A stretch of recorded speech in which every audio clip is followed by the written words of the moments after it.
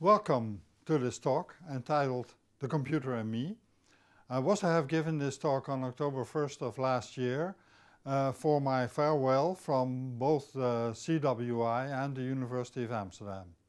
The talk is entitled The Computer and Me because I look at my personal experiences with computers and computer research. The message, the take-home message, if you will, that I want to convey in this talk is that we should change the way we teach the foundations of computer science to our students in order to relate more closely to their context. The farewell from the University of Amsterdam and the CWI.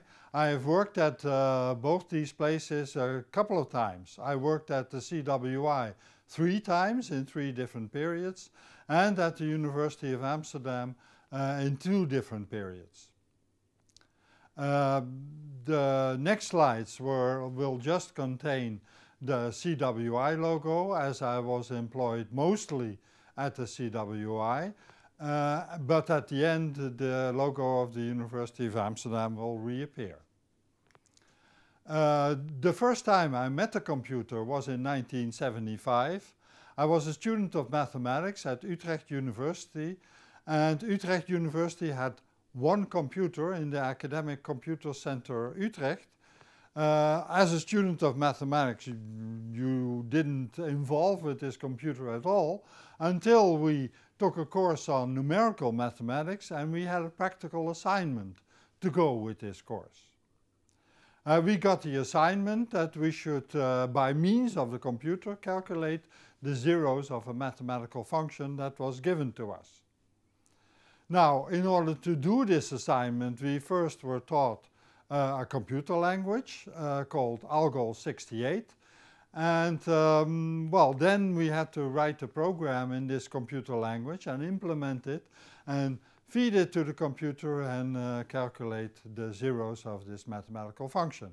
The method was the method of Newton-Raphson that people in mathematics will be familiar with. Okay, so we learned this computer language Algol 68 in 2 hours. And then we had to, then we wrote the computer program by hand, and then we had to write them on punch cards. Now I have a number of punch cards here. Older people will recognize this because they use them in the gyro payments, for instance. And each of these cards contains on the top a line in your computer program. And each symbol in this line on top here is coded by a number of holes underneath. And the computer will, by shining a light, be able to read these holes. And well, so this is how you prepared your computer program. So you wrote your computer program line by line on these cards. And then you entered your data also on these cards. And then when you had assembled your pack of cards, you write them on a special kind of typewriter, then you took this pack of cards to the desk where the computer operator sat and you handed them in. And the computer operator then put them in the queue with the other programs, with the other jobs that the computer was supposed to do. Okay, when you had handed them in, you sat down again and you waited for a couple of hours until you got the answer from the computer, and the answer was written on a printout form like this. And well, usually it involved that you made a mistake somewhere and it was just a dump. Now, students couldn't read this dump, and so the computer center contained a number of people that we call dump gurus, and they could read what the computer was saying here. They could say, well, if I look at this, I think you made a mistake in your line number 10, and I think you're missing a comma there. So you went back to your set of punch cards, You fished out card number 10, you checked it. Oh yeah, I did miss a comma there. And so you went back to your typewriter, you threw away this card. You produced a new card that was presumably correct. You inserted it in your pack on the right spot. Yeah? Because otherwise it does go wrong. And then you go through the process again. And if you're lucky, you only have to do this 3, 4, maybe 5 times until you have everything correct and you get your answer that you wanted from your computer. Well, so you were happy, and I thought, well, computers is not for me. I think this is so cumbersome, this is so trying process, I don't want to go through this again. So I thought, well, I'll stick to mathematics and I will not involve myself with computers at all. Okay, so the second time I met a computer was almost 10 years later. I was just employed as a postdoc at CWI, and I was hired on this new type of funding at the CWI. This was funding of the European Union. And this was part of the first framework program of the European Union called ESPRI-1. ESPRI stands for European Strategic Program for Research in IT. And yes, suddenly I found myself working in IT. I didn't know much about computer science, but I did know about mathematics, and apparently this worked, according to my boss, this could work very well in computer science as well. So when I started at CWI, I at some moment got this terminal on my desk, and what was I supposed to do with this terminal? This terminal was connected to a famous computer called AMC VAX, and I used this terminal in order to send emails to the co-workers that we had in the European program. So this project contained scientists from different countries and people from private companies as well. The main partner for us was Philips in Eindhoven, and so within the project we sent emails to each other all the time. Now this was before internet existed, so when you wrote this email, you wrote it on your terminal, and the computer, the MC VAX, would call by telephone other computers, and by that means passed on this message until it reached your colleague on the other side. And so within 1 or 2 days this email was delivered, and your colleague could write back, and so this was a very efficient way of communicating with someone in a different country, I thought. And by the way, I thought also this, in retrospect, I find also that European programs are a very good thing, and it contributed very much also to the unification of Europe, because we learned how people from other countries worked. We conversed with them almost on a daily basis, and by that means we got to know the differences of the different European countries, and we could still work together in a good way. So I think that was very favorably. The thing I want to emphasize at this point is that this is a very different computer to the computer I was used to 10 years before. The computer 10 years before was a deaf, dumb and blind computer. It had no sensors or actuators.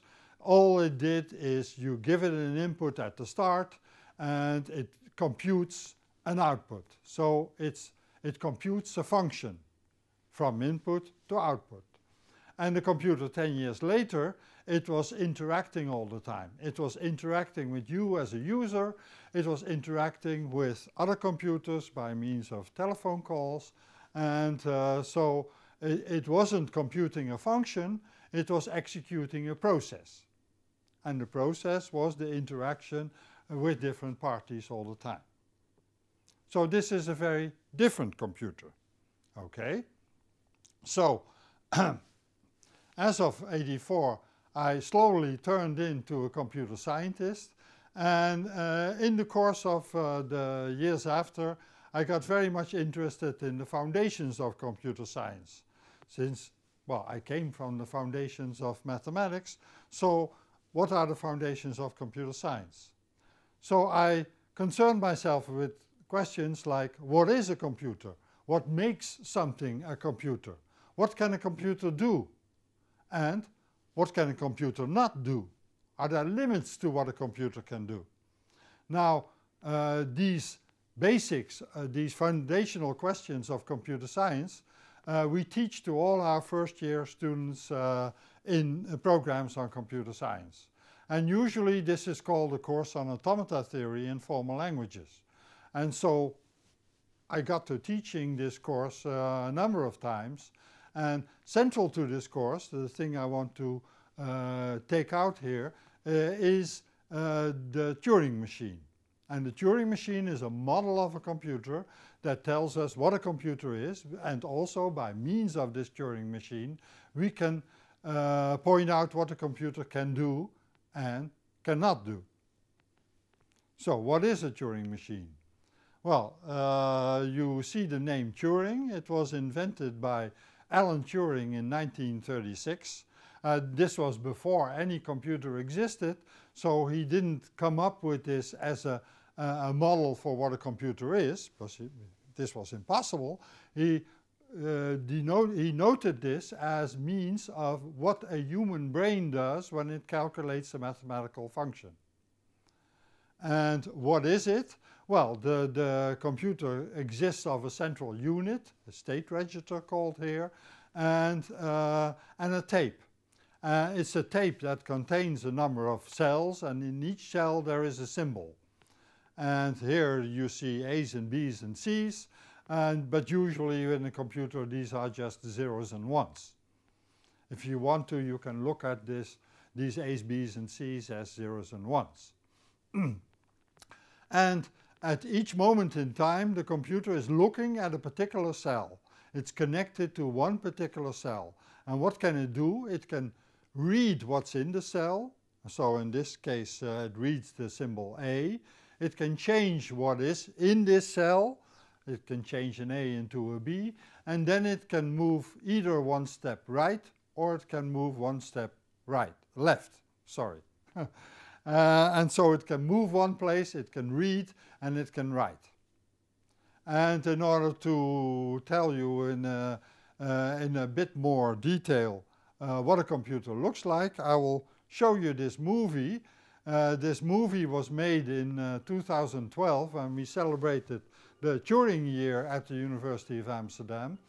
And here you see a Turing machine that was built at CWI in that time by means of Lego. It's a Lego Turing machine, and you can see the tape going from left to right, and here you see the central unit, and as I explained to you, this is the central part of the computer, and well, here you see the tape. And you see zeros and ones here. If the thing is up, it's a 1. If it's down, it's a 0. And now for the computer program it's executing, what is 2 plus 2? And indeed, it's not so simple for a Turing machine to answer this question. I have to, yeah? You have to move the tape left and right each time. You have to look at what's in the position, what's in the cell, and you are able to change the contents of a cell.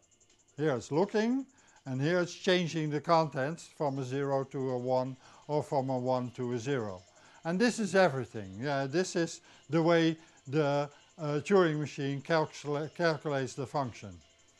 And so what's the answer? What's the outcome? There you see it on the tape. Well, maybe you don't see it, but there it is. Indeed, it's 4. And so this computer, this Turing machine calculates addition. And okay, so here are the credits to the movie. You can still find it on Vimeo. And it's a neat machine. It's difficult to calibrate, so it's difficult to show it in practice, but it's still somewhere on the second floor of the CWI building. Okay, so let me continue. Okay, so what is the basis of the foundations of computer science? It says that the Turing machine can do everything any computer can do. And so there's this underlying thesis. It's like a basic tenet of computer science. And it says that, well, here you see a picture of Alonzo Church. Alonzo Church is my scientific grandfather. So my PhD advisor had him as a PhD advisor. And well, he came up with a different computational model, but it's equivalent to the computational model of the Turing machine. And so the thesis, this basic tenet, it's called the Church-Turing thesis. It's named after both of these persons. And so what is this thesis? It says that anything a computer can do, now or in the future, can also be done by a Turing machine. And if it cannot be done by a Turing machine, then it cannot be done by a computer, now or in the future. Of course, this is under the assumption that you have enough time and enough memory to calculate. And so this is not a thesis that you can prove, but you can only show that it holds by means of, well, by means of coding. Many things we find in computer programs by means of a Turing machine, and yeah, well, just using this in practice and showing that it's possible to code everything by means of a Turing machine. Okay, but now the difficulty is that this Turing machine is really like the first computer that I showed you, and that's a computer that can only compute a function. Whereas the second, the Turing machine is really a deaf, dumb and blind computer. It does not interact with the user. It had the only interaction with the user is the provision of the computer program at the start and the collection of the answer at the end. And if I look at a modern day computer as this self-driving car that I show you here, it's a modern day computer. And this computer, this modern day computer, is all about interaction. It's hard to imagine that you can code this computer in this self-driving car by means of a Turing machine. Because that would entail that every interaction along the way when it's driving has to be done, has to be put on the tape beforehand. And you can only see what it has done at the end when it has reached this destination or made an accident along the way. Whereas in fact this computer is interacting all the time. It's full of sensors and actuators, and it needs to see this pedestrian when it crosses the road. So the Turing machine model that we have in this course on the basics of computer science is really a very old-fashioned computer. It's a computer before the advent of the terminal.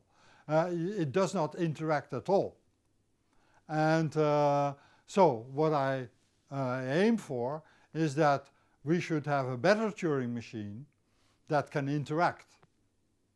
Now, okay, so of course this idea is not new. This idea has been around for a long time, and so why hasn't it happened yet? Well, I'll go on to explain to you why this hasn't happened yet, and why students still are taught by means of this very old-fashioned computer. And that's because it was difficult.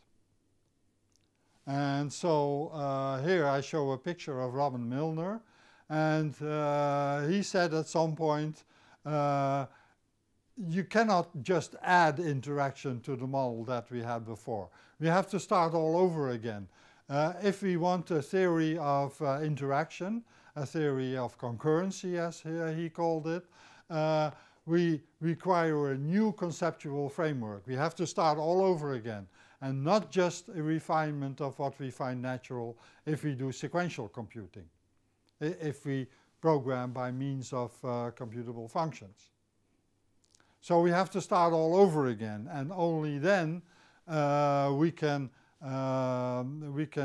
do what is right. We can come up with a good theory of interaction.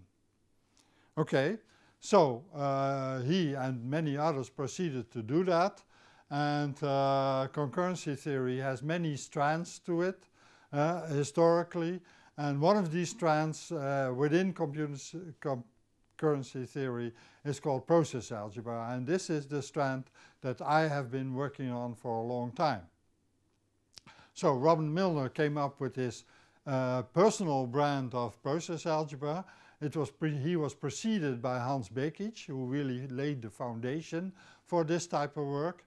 But then Tony Hoare is also a very well-known name in this respect. And well, they each came up with their own brand of process algebra. And the two pictures that I show you here, these are the pictures of Jan Willem Klop and Jan Bergstra. They also came up with with their own style in process algebra, and actually this was the style that was mostly algebraic, that was mostly mathematical. And I started working with Jan Willem and Jan, and in fact Jan Bergstra was my first boss, and so I started working on process algebra, their style. And I worked within process algebra for 25 years, I think. And if you want to summarize my work in process algebra, it can be summarized the best way by means of these two books. Now let me take a sip of water.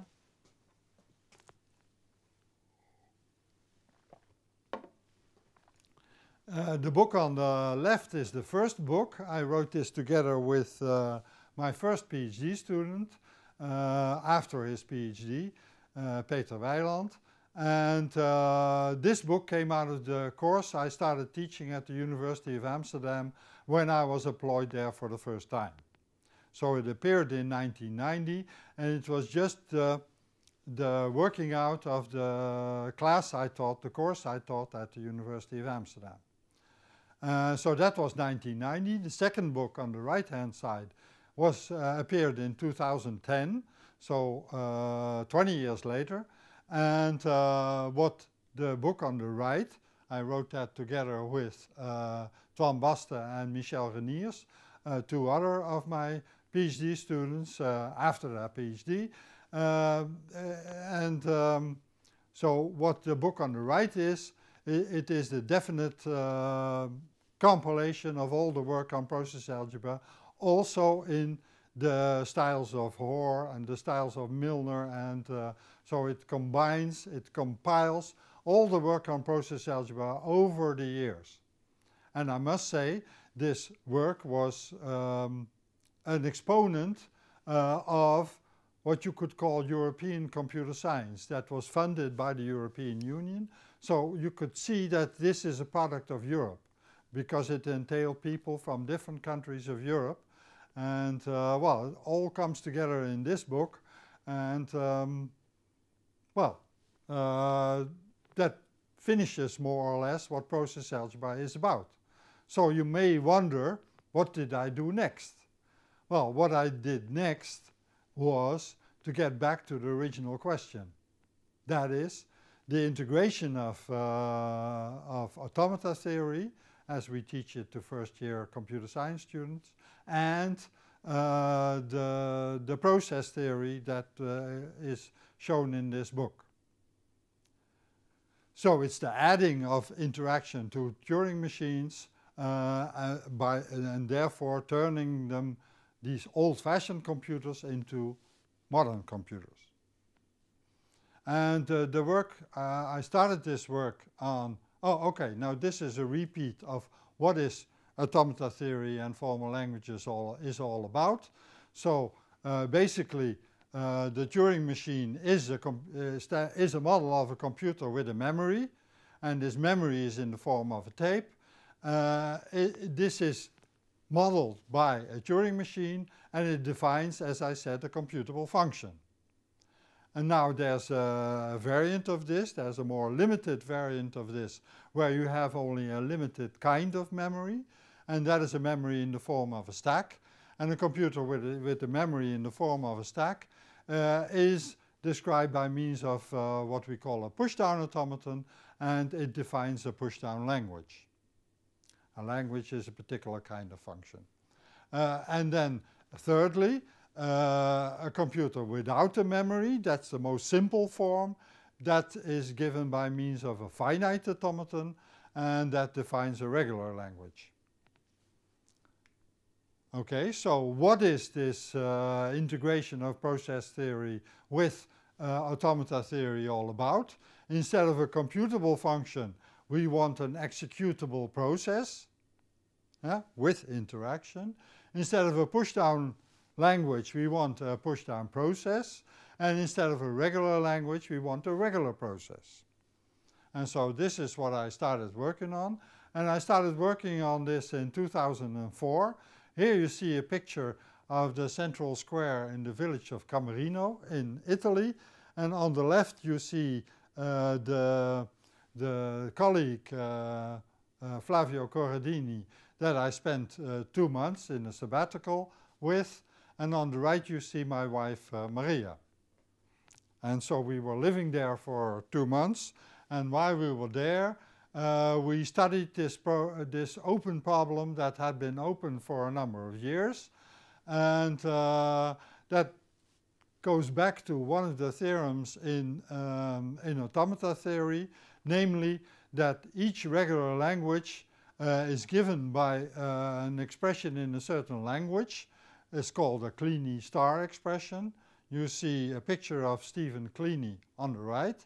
And when you take the step from a language to a process, this theorem doesn't hold anymore. While it does hold in one direction, any Kleene star expression will give you a regular process, but there are regular processes that cannot be given by a Kleene star expression.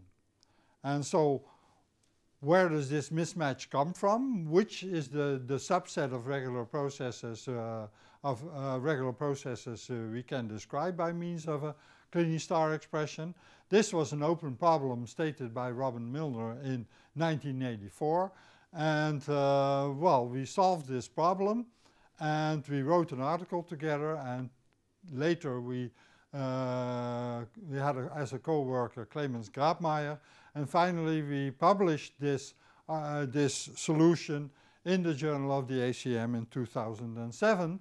And in the introduction to this article, I lay out my plan for the integration of process theory and concurrence and automata theory.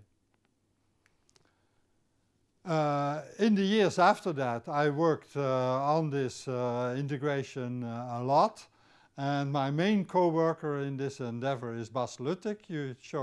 I show the picture here on the right, and I worked together with Pieter Kuipers and Tim Willemsen. We had a couple of PhD students, namely Paul van Tilburg and Fei Yang, and we had a number of master students all working on this. And so it had developed, and I taught this integrated course to students a number of times. And so what did we find? We found a number of theorems. So first look at the finite automata and look at the regular languages, where the basic theorem is that a regular language is given by a linear grammar. And well, that's almost true for regular processes as well. A regular process is given by a right linear grammar, so only on the one side, not on the other side. And I already mentioned the second theorem. A regular language is given by a Kleene expression, a star expression, but a regular process is given by a Kleene expression only if we enlarge this language with a form of synchronization. And looking at the pushdown automata, The famous theorem is that a pushdown language is given by a context-free grammar. I'm not explaining what a context-free grammar is, but for the processes, a pushdown process is given by a context-free grammar, yes, but only if we add some notion of state awareness. And this proof was completed just this year, last year, and so that's very new. And the other theorem is that you can write the pushdown process as a regular process communicating with a stack. And then finally, we have a different version of the Turing machine, namely a Turing machine that can interact, and we call that a reactive Turing machine. So it's, in our view, a better model of a computer with a memory, a better computational model, a memory in the form of a tape. And so this reactive Turing machine, it defines not a computable function, but it defines an executable process. And executable processes can interact. They are, as we call it, closed under parallel composition. And you can write any executable process by means of a regular process that is communicating with a tape. And for normal Turing machines, we have what is called a universal Turing machine. Here we also find universal reactive Turing machines, but only up to some given branching degree. As again, you get a richer theory, you get a more detailed theory, you get, in my view, a more beautiful theory than the theory that we had in the old-fashioned automata theory course. I just give you an example here of an executable process.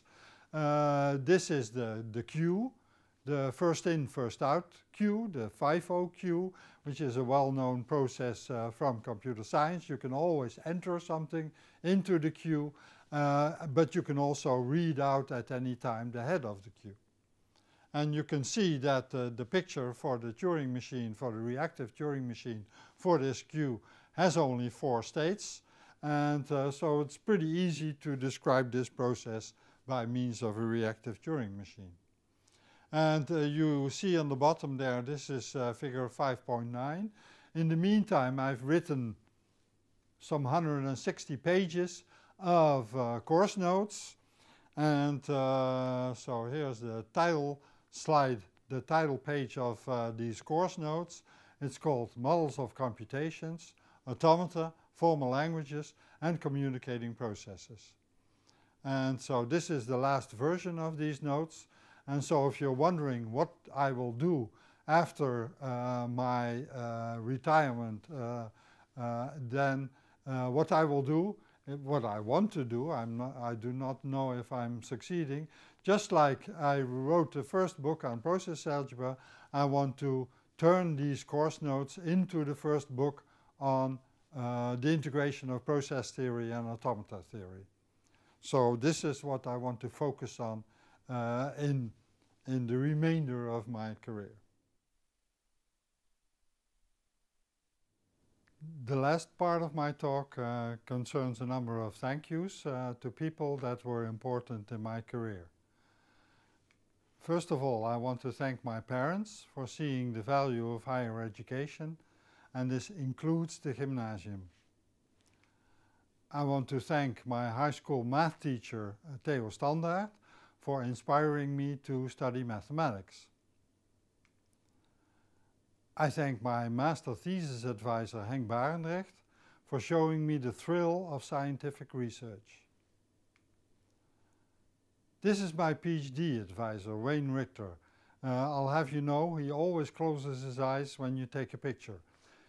And I learned from him, even if you don't solve the big question, you will find lots of interesting stuff on the way, in trying. Jan Bergstra was my first boss. I learned so much from him, in particular about research management. Jaco de Bakker was my boss in the second period at CWI. He was very considerate in a difficult period in my life. At that time, Baeten was director of CWI. He showed me that this is a difficult job, but a great job. At the time, Martin Rem was the Dean of the Department of Mathematics and Computer Science of Eindhoven University of Technology. He employed me in Eindhoven, where I've worked for over 2 decades. I am proud to have contributed to the BrainPort ecosystem, which to me is the prime example of a well-working triple helix. At the time, Koos Roda was Professor of Systems Engineering in the Department of Mechanical Engineering of Eindhoven University of Technology. He got me interested in systems engineering and I became his successor. The department has great engineers, both staff and students. In 2010, Onno Boksma was member of the board of CWI. He encouraged me to apply to the job of director of CWI. When I started as director of CWI, Peter van Laarhoven was chairman of the board. He always gave me his full support and encouraged me to keep improving myself. Leen Torevliet brought me back to the University of Amsterdam, to the Institute of Logic, Language and Computation.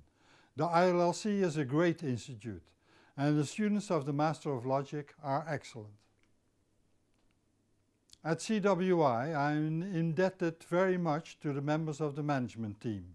We worked as a team to face the challenges coming to CWI. Let me not forget the previous members of the management team I worked with, Rob van der Meij, Linda Hartman and Barry Koren.